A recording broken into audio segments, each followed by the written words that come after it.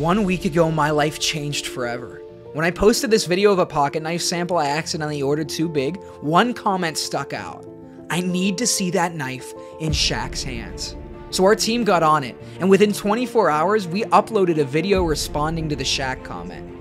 Honestly, we didn't really think anything was going to come of it, but we never could have guessed what happened next. Over 5.5 million people saw the Shaq-sized blade, and more than 25,000 of you tagged Shaq in the comments. But still, no Shaq. Since then, my phone hasn't stopped ringing, and I've been asked to appear on countless late-night TV shows. Fame doesn't matter to me. I just can't get the thought out of my head of seeing this knife in Shaq's hands. It's no longer just about Shaq. It's about 25,000 people who want to see Shaq hold this pocket knife. Help us by leaving a comment and making this video go more viral than COVID-19.